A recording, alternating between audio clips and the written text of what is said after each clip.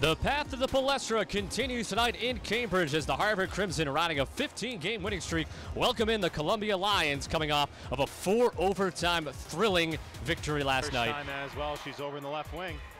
Benson from three from the right side. Second trifecta. Benson to Skinner.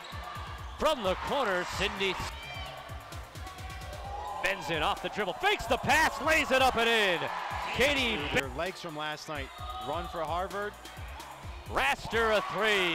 And Harvard goes up by 9. Roper gets another chance. Count it. 10 on the timer.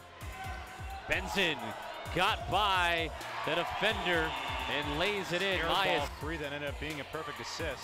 Zimmerman gives Columbia the lead, 56. Payne giving it to Raster. Takes the three. Off the window and in for Madeline Raster. Harvard has a 15-game winning streak on the line, trying to tie the program record as Babe. Skinner works past one defender in the scoop for the layup. Sampleton with the left hand off the. Nunley as well.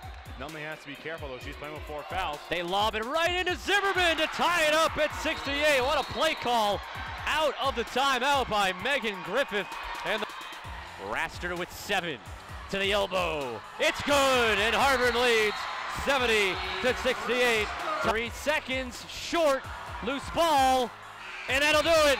For the second straight night, Harvard hangs on, and they win their 16th straight game, tying a program record